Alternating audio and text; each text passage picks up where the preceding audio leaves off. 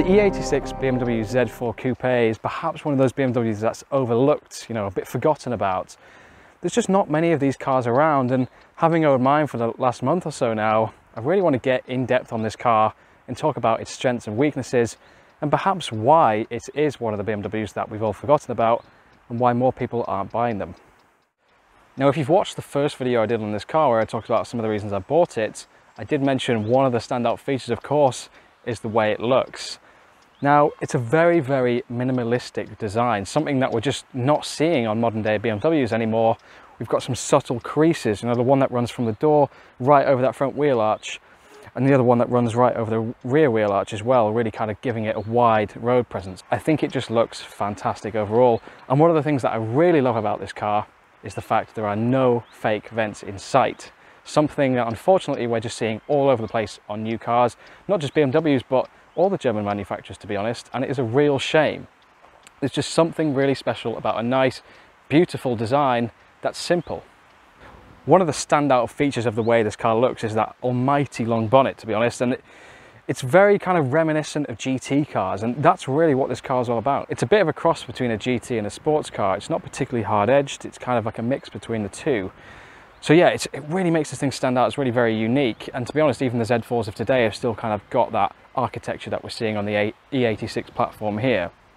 Now, if you're familiar with the roadster counterpart to this car, the E85, you'll know there are some fundamental differences to how the two cars look. That's the coupe versus the roadster. I mean, one of the main differences, of course, is the rear end, because we've got a hardtop coupe. It's a fully fixed roof, no convertible.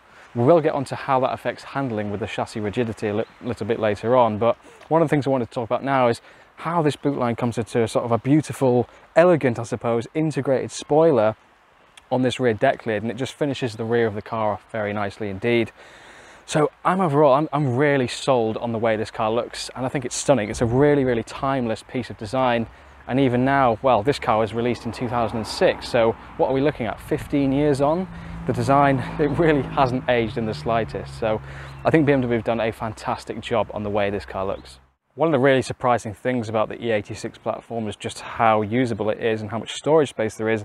If we pop the boot here, you can hopefully get a bit of an idea of what I'm talking about. Of course, we've got all the usual camera gear in here, which is quite a bit of stuff, and this boot is perfectly adequate. We've got kind of like this parcel shelf that runs down, and it retracts automatically, so if you wanted extra space, you know, height-wise, you can just pull that back, and that'll give you tons of space. So it's really a very usable car, and you can definitely use it as a daily like I've been doing recently. So absolutely fantastic job there, and yeah, perfectly usable car.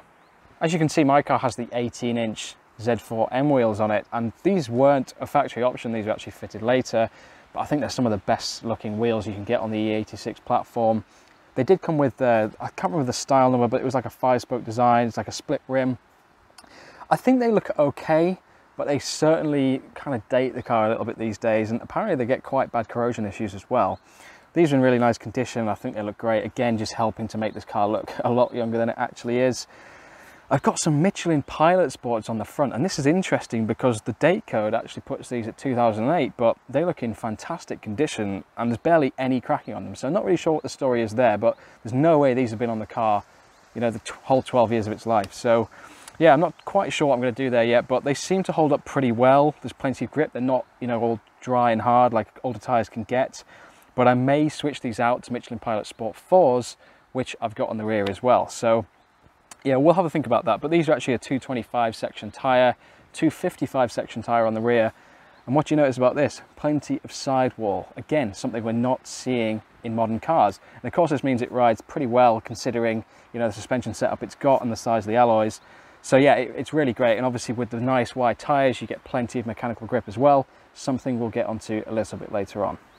Now, the interior of the E86 is something we obviously touched on in my first video, but I definitely want to revisit this a little bit.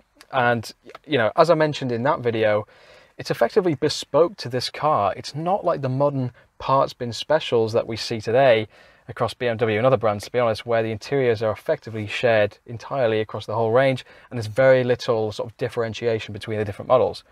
In this car, of course, we've got this steering wheel, which is effectively unique to the Z4, at least as far as I'm aware. And I really like the way it feels. We'll get onto that a little bit later on, but it's a good sized rim, very easy to use. But, you know, ergonomically in here, It's a very comfortable place to be. These seats are fantastically supportive.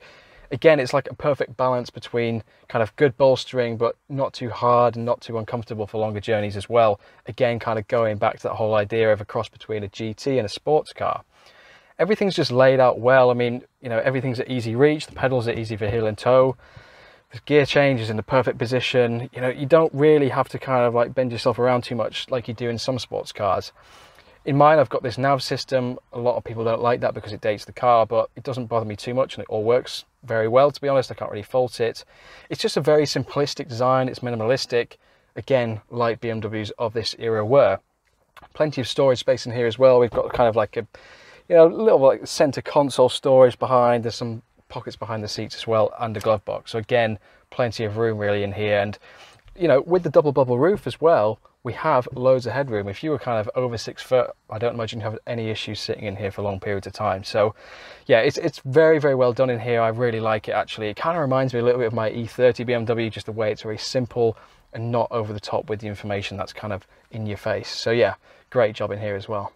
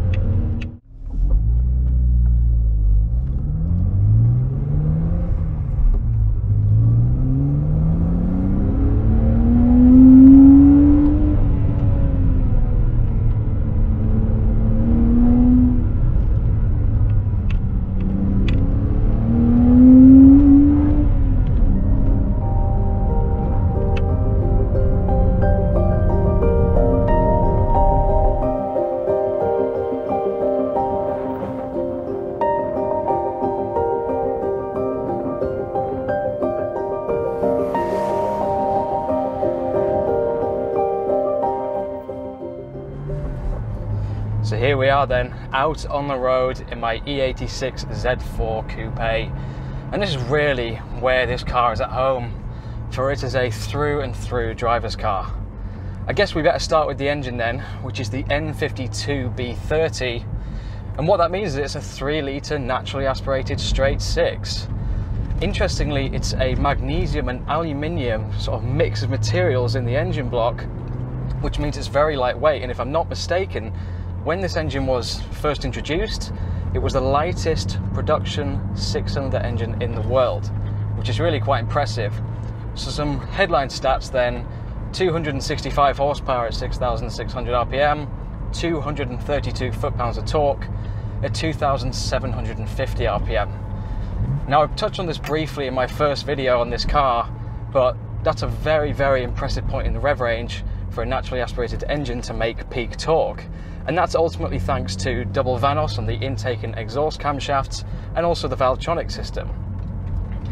Essentially what this allows the engine to do is breathe very, very efficiently and produce great power and also give great economy. But above all else, makes a fantastic sound.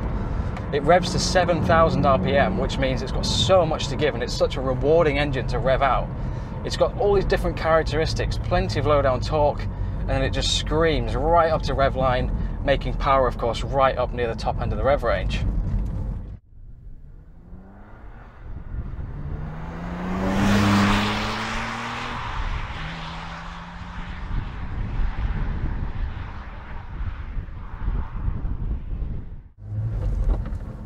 So let's get it on some slightly better roads then, see what this thing's like. Listen to that. Just, there's so much induction noise that is just emanating into this cabin. It's just unbelievable, and this is one of the reasons why I bought this car. It's around that 5,000 RPM mark, it really starts to resonate, but it's not awfully loud. It's not kind of too much to live with, especially as you can use the engine below 5,000 RPM so easily. we've got a really crisp gear shift as well. It's such a tight gear shift, really sort of tactile feel to it. You can feel exactly what the linkage is doing. It's very, very precise. So we put the power on through a corner there. It just pulls so nicely. And we'll get the heel and toe in. Oh, it's just fantastic. This is really what driving is all about.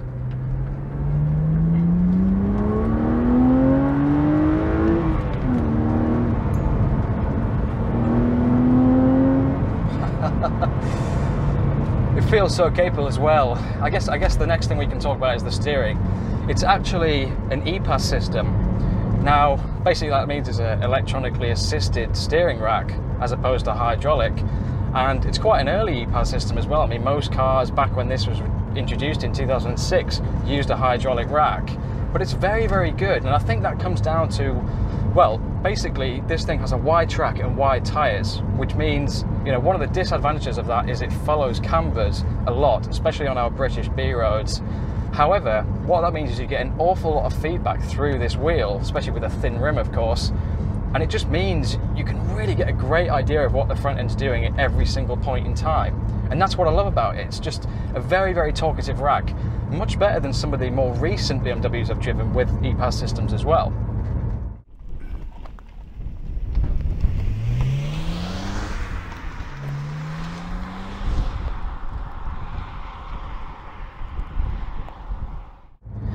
The suspension, well, it's pretty good. It's a pretty firm ride, which is exactly what you would expect on a car like this. It can be a little bit crashy at times, but you know, you buy a car like this and you expect a firm ride. So I'm not too bothered about the fact it is a little bit crashy. You can certainly drive around that just by, you know, trying to avoid potholes and just keeping an eye on the road surface in front of you.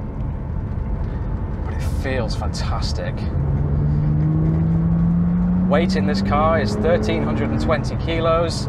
It's almost an exact 50-50 weight distribution front to rear, which means it feels incredibly well balanced.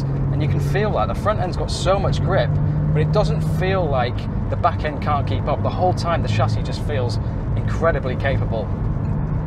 Of course, with such wide tyres as well, you get an awful lot of mechanical grip, which means you can really chuck this thing into the corners with a lot of confidence. And that's ultimately one of the things I find with this chassis. Because it's so rigid due to the hardtop, that's twice as rigid as the E85 Roadster actually, but it just means that everything just feels so tight, and yeah, you can really put faith in it.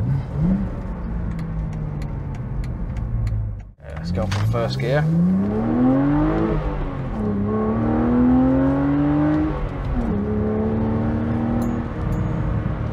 Oh, fantastic. So 0 to 60 in this car is actually 5.7 seconds. Top speed is limited to 155 miles an hour, so that is pretty ample performance if you ask me. I don't know who can want anything more than that really. It'll actually do quite a surprising economy figure as well, this car. It can quite easily do 30 miles per gallon, sometimes 31, 32 on longer motorway runs, which is really impressive for a 3-litre naturally aspirated straight 6. So yeah, you kind of get the best of both worlds. You get that fantastic performance. It almost feels like a baby M engine, the way it revs and the way it delivers power. But you've got, you know, such good reliability with the N52, and also it's very, very efficient. It's 3,000 RPM in fourth. It just pulls so hard. Absolutely fantastic. On the rear end then, we've got an open differential, which, you know, isn't as good as a limited slip diff, but actually in conjunction with the traction control system in this car, it feels really, really good. Almost like a limited slip diff, to be honest. I have barely felt any of the open diff traits that we're all used to. And yeah, it's just a fantastic kind of setup overall.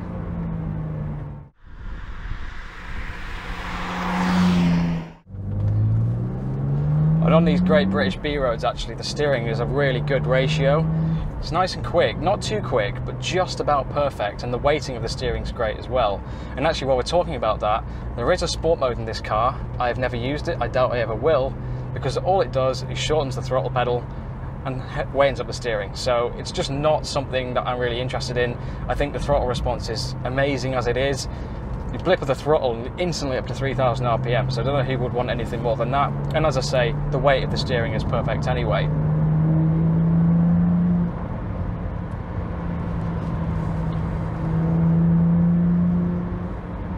Yeah, it's just such an occasion every single time I get in this car to take it on a nice road and just enjoy it. It requires engagement, it requires good driving. It's not like the modern day stuff where you can just mash the throttle pedal, the automatic gearbox does everything. You know, this car needs to be driven, and it's basically as good as the driver is. So if you're not a great driver, this car's not gonna, you know, perform to its full potential. And that's what I love about it, because you've got to learn, you've got to develop with the car. You've got to kind of get that fluidity between the pedals, between the steering, and also how the car behaves. Just never get bored of that 6-cylinder soundtrack, I really don't.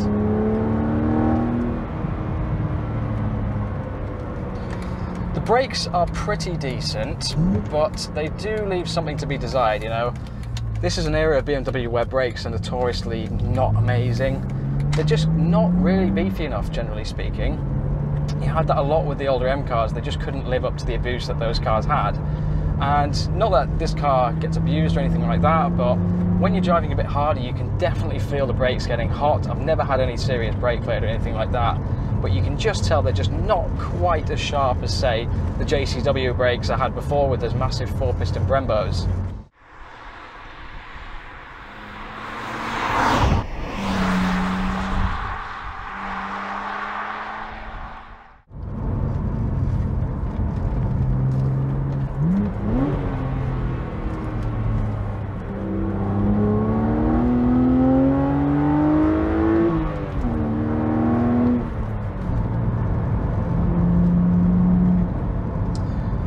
So, to summarise the experience with the Z4 Coupe then, well, as I mentioned at the beginning, it's a through and through driver's car, and that's ultimately what I'm bothered about. That's the reason why I bought this car, and it delivers on every single front. Another thing is just the value for money you get with these. Right now you can get in one of these E86 3-litre SI models for as little as, what, £6,000–7,000 here in the UK. And for, you know, much nicer examples with lower mileage, anywhere up to 18 or 20,000. Of course, though, like many older cars at the minute, especially older BMWs, they are appreciating, and I think it's kind of well deserved, if you like. As I've mentioned a few times, I definitely think this is a car that many people have overlooked. It's just not something you see about. Everyone just forgets about this, I suppose. And that's because so few of them were brought to the UK, so few of them were made in general. In the UK, we got something like 260 manual 3-litre SI coupes. So there's not loads about. And ultimately, that sort of rarity factor is one of the things that's going to contribute to the price. And I think, honestly, these things are only going to go up. It's, if not already, a modern classic. It's really kind of on the borderline of that status now. And I think it's very well deserved. So yeah, to summarise then, if you are looking at a Z4 Coupe, 3-litre SI, probably even the M model, I haven't driven an M, but driving the 3-litre SI, I imagine the M is just as good, probably a lot better. And that speaks volumes. So yeah, definitely do not hesitate to buy one. Go out there and get one while you still can. It'll be one of the best cars you've driven.